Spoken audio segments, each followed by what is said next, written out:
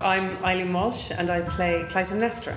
And I'm David Walmsley and I play Agamemnon. So Marina's work is amazing. Marina's writing is always amazing. And Annabelle has a great hold on the language as the director. It's an angry, sexy piece. At the beginning of the play, Agamemnon sacrifices his daughter to cement an allegiance. Like the themes are huge, obviously, you know, because you've got what is a marriage that has been flattened, that has been destroyed, and it's about people getting drawn back together and the need to ultimately seek revenge, that some bridges can't be built.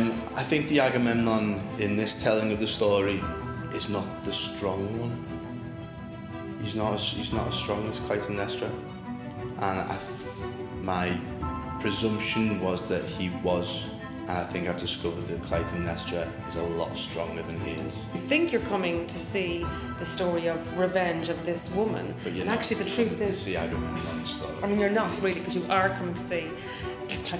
But no, so you've got all these characters going, actually, it's my story, it's my story.